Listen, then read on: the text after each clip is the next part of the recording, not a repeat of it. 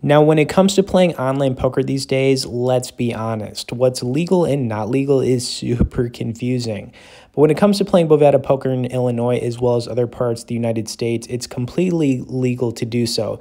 You guys got to understand that Bovada operates offshore. It's not within the United States, but they do have a license in the country they operate out of. I've also been playing here for over a decade, and my experience has always been good, and playing poker on here is honestly awesome, guys. Okay, anyways, I hope that helps you out. Next, I'd like to go over a recent session where I got another nice winner. Of course, you guys would like to learn more about Bovada poker, get started here. There will be some bonus links you can check out directly below in the description. Don't forget to tap that like, and let's get in these hands. Okay, this hand, I really liked how I played. So even though we had absolutely nothing, I mean, we had some runner-runner possibilities, but when this guy checked it on the turn, after, re-raising it, 3-betting it pre-flop and then betting it on the flop, he checked it over on the turn. So I definitely sensed a lot of weakness here. And I decided to bet close to $90 at this with absolutely nothing. And the only reason I did this was because I felt like he was weak. If you had a hand maybe like pocket tens, pocket jacks, this would be a tough call to make. Because basically what I'm doing here is representing that I have an ace or a pretty big hand. Anyways, I got him to fold there with absolutely nothing, and I do like how I played that one because, I sense weakness, and that was kind of just a skill-based play. It could have gone either way, but I thought my bet sizing was good, and, we ended up taking it down with the jack-queen suited. All right, next I had an ace-deuce suited. This one I actually ended up hitting 2-pair, which was actually nice. I'm also going to say that I didn't play perfect in this one by any means, but, I still think I played pretty solid in this session. All right, so we hit bottom pair. I made the call here. All right, turn card was a 4, pretty safe card, and, we're still ahead of some over cards like ace-queens, ace-tens, ace-jacks, those kind of things. Anyways, we ended up hitting the ace on the river. I decided to check this over. I just made the call. There was a 3 to a straight right there, but he just bluffed at it anyways, so it didn't even matter. So the way I played that hand actually worked out in my favor. All right, next time we had pocket threes. Set hunting on this one, $35 raise, 3-bet, I think, something like that. But I decided to make the call because we're up against 2 other players, and if we hit that 3, we could obviously make a ton of money with this. So, however, we missed it. Of course, the deuce popped off. We got an ace out there. Very likely one of these players could have an ace, so we're kind of just in like check fold mode at this point.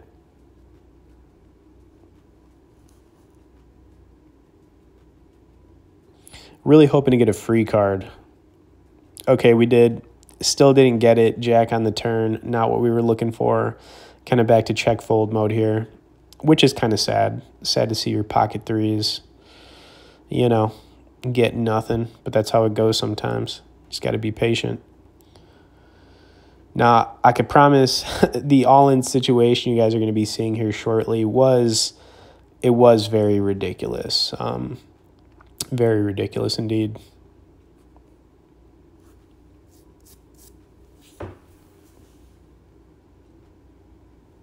All right, so that guy took it down. I think he had a big hand anyways. Didn't matter. Tricky spot with the 5-6 suited. This was a frustrating hand for a couple of reasons.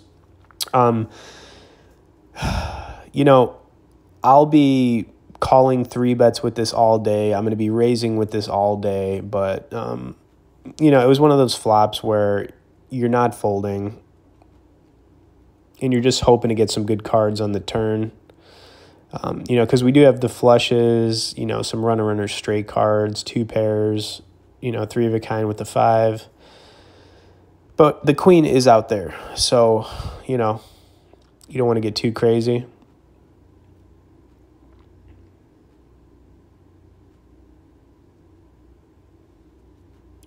All right, so he's going to go with the continuation bet. I am going to make the call.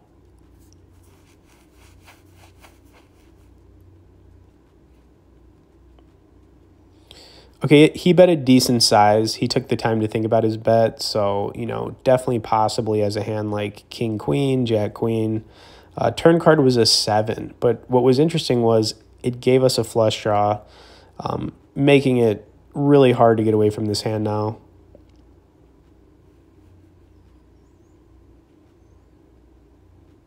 And I'm really just hoping he doesn't bet huge. Hoping to get a free card here.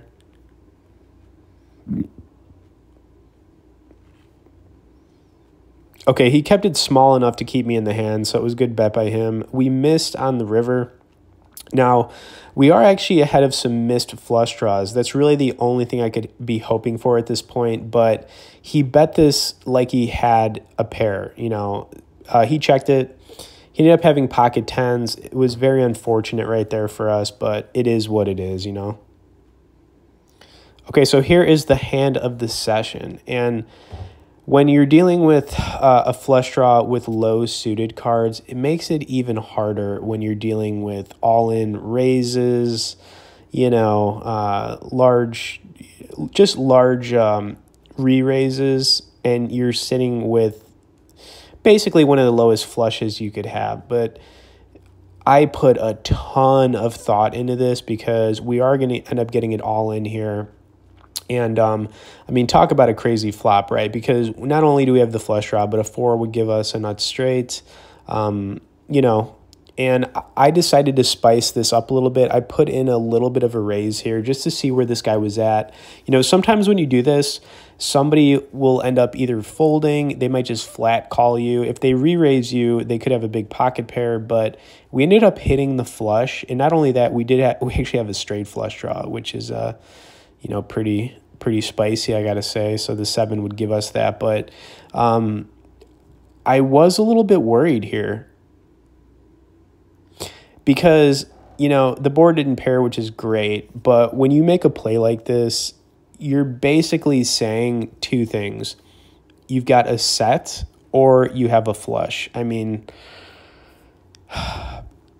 it just doesn't feel like this is a bluff. I mean, why would you bluff your whole stack here? And I had to put the time clock on this because, honestly, guys, this is a really, really tough one. A part of me was thinking about folding it, but I had to really think because, you know, what are the odds of him having a flush when we're holding 2 diamonds? It's pretty low, you know? So I just let the clock run on this, really thinking it through before making the call. I don't think I was ever folding here. I mean, it's an impossible fold. It's kind of like one of those spots, like if he's got you, you know? But yeah, I am going to end up making the call, and I think you guys are going to be absolutely shocked at this. I know I was.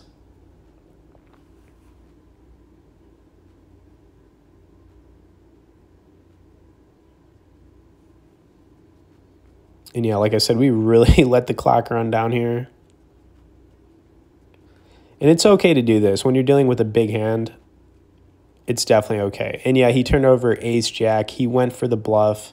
And I got to give him some credit. That took a lot of balls to make that all-in shove right there. But, you know, like I said, I went through my thought process on that. And when it comes to playing flushes and flush draws, especially with like the low suited cards like that, you know, I think sometimes it's a 50-50. And in that spot, I really, you know, like thought it through and I just couldn't get away from it. And fortunately for us, you know, we took that monster hand down and really put us in a good spot for this session, you know, being up a buy-in, you know, $500.